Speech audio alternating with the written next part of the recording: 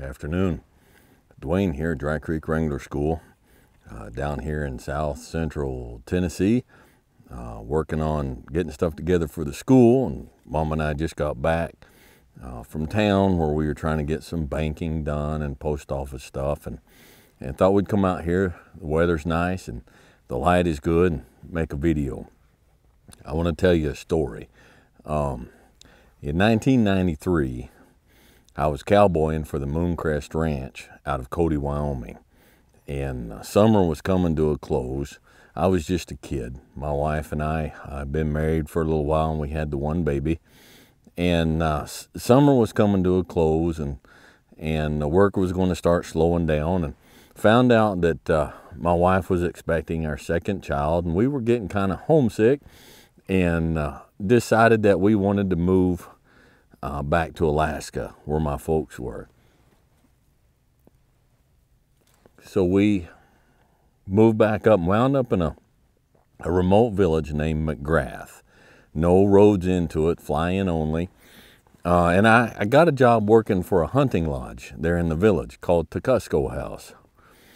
But it didn't take long for me to figure out that wasn't really me. Wasn't very exciting. I spent more time doing laundry and making beds and cooking meals for the guests and making trips back and forth to the airport. And so I started looking around for something else. And I found out Alaska had this program up there called the VPSO program, Village Public Safety Officer. And so they'd take you and send you out to remote Alaska Native villages for law enforcement, public safety, whatever. And I thought, well, that ought to be some excitement somewhere. So I applied, and much to my surprise, I got hired. Turns out they were always desperate to fill these positions. Nobody wanted them. So they flew me down to King Salmon, Alaska, which is down on the Alaska Peninsula, just above the Aleutian Chain, to the Alaska State Troopers. And I showed up down there just like I had just come off the ranch. I was wearing my hat. It was raining. I had my slicker on. I had my high-top Tony Lama Buckaroo boots, and I showed up. I'm like, well, here I am. So I got the job, and I spent 3 days there in the trooper. Now we're going somewhere with this, okay? So hold on. Spent about 3 days there with the troopers, and they taught me how to, operate handcuffs and the basics of some simple stuff. They gave me a shirt, a uniform shirt with a badge, a set of handcuffs that had surface rust on them, and a PR-24 nightstick. That's it. They put me on a bush plane and flew me 100 miles south to a little native village called Pilot Point. Dropped me off and said, good luck. When we get an opening in the academy, we'll send you. If you need help, call us. There were no roads. Only way to get down there was by bush plane, if the weather would allow. So, and then they got in the plane and flew away. And I was, like I said, this was in 93. And so I was 26, 27 years old. Before long, my wife came down, and the second baby had been born by then, so she had 2 little babies. And it was difficult. Now, I'm not going to speak culturally, politically. I'm just going to speak realistically, okay? The folks there, when I arrived, they didn't know me, but they didn't like me, a lot of them. The village was only like 100 people. First off, I was white. Now, I'm not speaking to the right and the wrong. I'm just speaking to reality, what it was, okay? I'm not saying who had the right to feel what, historically this. I'm just saying this is a reality of it, okay? I was white. I was Southern white, and I was law enforcement. And so the doors were not flung open wide, and they did not fall on my neck and kiss me out of joy for my arrival, okay? And I was young. I was thousands of miles from home, and I had a young family. I had a dangerous job, and I had no training. The mayor of that little village, his name was Sonny Gredigan. I still remember his name. Sonny he was part Russian, part Aleut, and his family, that village, and he was the mayor. One day, Sonny came up and he gave me a cigar. It was, I do believe to this day, the best I can remember, it was a Romeo y Julieta. I don't remember what size. I don't remember anything else about it. That name just had a romantic touch to me, and so it stuck in my mind. And he helped me light it, and I remember I thought it was pretty good. I couldn't finish it in one sitting. It was too much.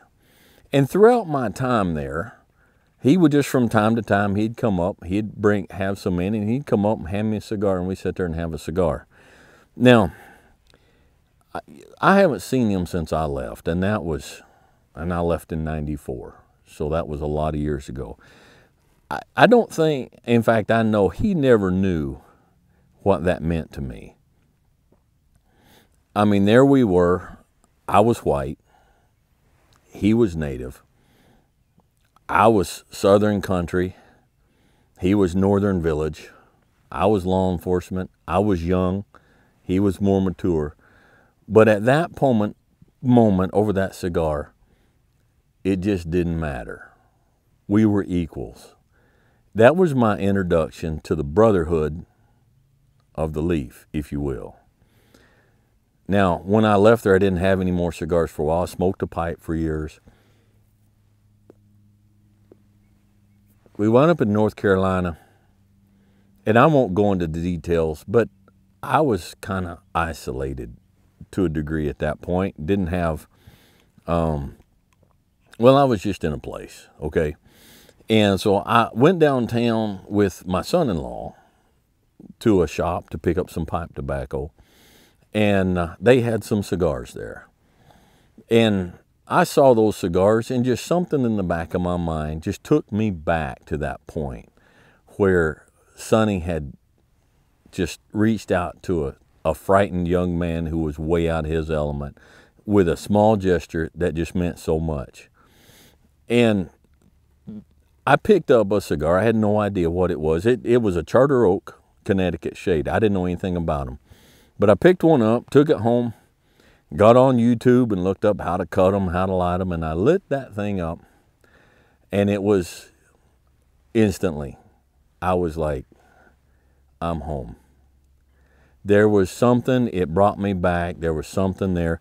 Now, you know, people talk about the palate and how, you know, you get the essence of dark chocolate and leather and cedar and oak or whatever. I didn't get any of that. My palate is still not refined. But what I got was just, this is right. Now, what was it? Let's say last month, 2 months ago, I was wrangling there in Rancho Cortez, and we had some guests come in. Went to, got them ready and got ready to take them out. And I pulled my case out of my pocket and pulled out a cigar and clipped the end of it and lit it, getting ready to mount up and go. And I heard behind me, oh man, I wish I had known. I'd have brought my cigars. And I turned around and looked, and there was about a 40, 45-year-old black man standing there. Now he was very muscular, and he had the hair like, I have no idea. I'm just a dumb white boy. It's really cool hair that some fellas, some black fellas have. It wasn't all mess like a lot of these kids have this Rastafarian hair, but it was like, you know, big, massive. It was really cool.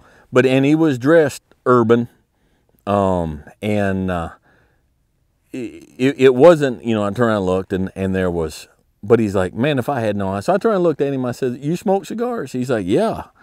I said, hold on just a minute. And I jumped in the little Kawasaki Mule and ran up to my trailer and grabbed a Charter Oak Connecticut shade, brought it back, handed it to him with my cutters and a lighter, and said, here you go. He's like, oh man. So we went on that ride with the rest of the guests and enjoyed cigars together. And again, there was an instant brotherhood. It wasn't I was white, he was black, he was urban, I was country, he was this, I was that. We were just brothers of the leaf. Brothers of the leaf. Just before I left down there, there's a really big cigar store in Helotes, Texas. And I had been there once before. And I decided to go back. I had a day off. I had some time on my hands, and so I went back. And they had 2 cigar lounges inside and tables outside. So I went down there and I went inside and I picked up 2 or 3 good, looked like good cigars that I wanted to try. I bought them.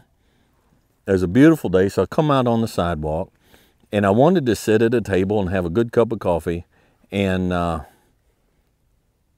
enjoy my cigar. But there were guys at both tables. And so I walked out, and I didn't want to trouble anybody, and so I kind of hesitated for a second. And this table around the corner, there were 2 guys sitting there, and one of them saw my hesitation. He's like, "Hey, man, come over here and sit with us. Come on over here." So I went over and sat down, and the guy that had spoken was a large Hispanic fella, and the guy that was sitting here with him was also Hispanic and slightly older and smaller. And we sat down and started talking and had a real good talk. I mean, I was dressed like I am. They're like, "What do you do? Where are you from?" And we got to talking. The one guy was in real estate, extremely successful, and I didn't know what the other guy did. And after a while, he was super friendly, and he got up to leave. And the fella said, "Yeah, he's a talent scout for a Major League Baseball team." And so we got talking cigars, and he's like, "Here, try one of these."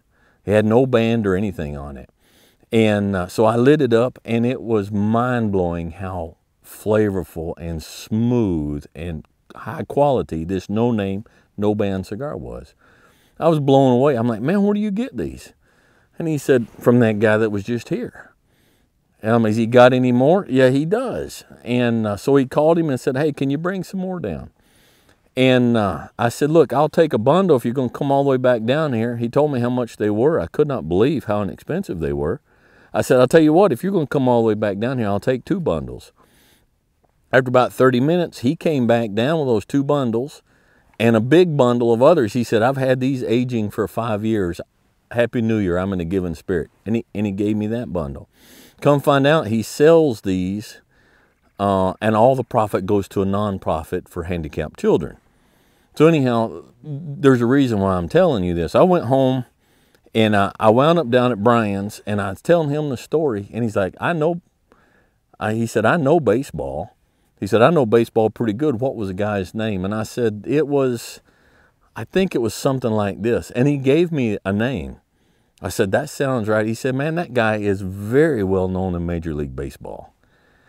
And so I got online and Googled him up, and there he was. He's a talent scout, a very well-known talent scout for a Major League Baseball team. Now, I'm not going to invade his privacy on the internet. I'm not going to give you any more than that, but I never knew. So you got a very successful real estate developer, you got a talent scout for a Major League Baseball team, and you got an old cowboy sitting around, and what is the common thing? It's the brotherhood of the leaf. Listen, you can't find that just about anywhere else. You can't find it in church anymore. There's no brotherhood in church unless you're in that one particular church, putting money in that particular plate, following their particular creed. You don't find it in politics. We're ripping this country apart through politics. You can't find it in culture. You go to your job, and how many people go to the job and it's just bickering and fighting and clawing and scratching. You go to the family dinner table, and families are torn apart because they can't quit talking about religion and politics. And there is a brotherhood in cigars. To me, that is the ultimate thing.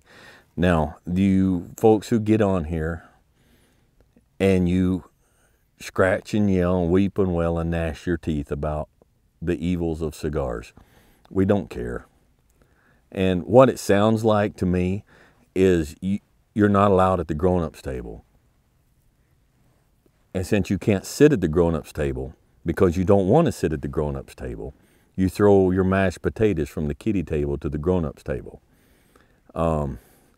Keep going, okay? Just keep getting on there and just keep weeping and wailing and gnashing your teeth, because I guarantee we don't care, because we found something that you haven't found. And guys and gals,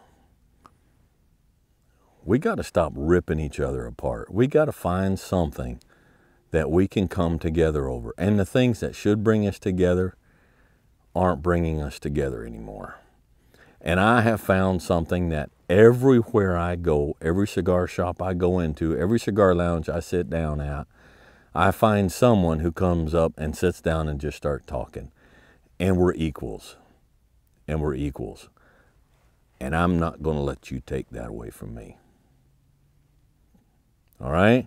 So, don't know why, but maybe somebody needs it. Maybe to help you. And maybe somebody else couldn't find anything to bellyache about today, so I just gave you something. So there you go. You're welcome. All right, I hope you like it. Click like if you did. Subscribe if you haven't. Click on that button. Share and send it off to somebody who you think might like it. The school is coming together very well. May is basically pretty well booked up. June is pretty well booked up. We booked into July today. We're not booking very much in July. We're not booking anything in August. And then we'll come back and start over in September, October, maybe November. So if you're interested in the school, you need to get a hold of us. So you can get your spot locked in. You got any questions or anything, the website has the phone number, has the address and whatnot, and you can get a hold of us. And so if you're interested in that, we'd love to talk to you. So until then,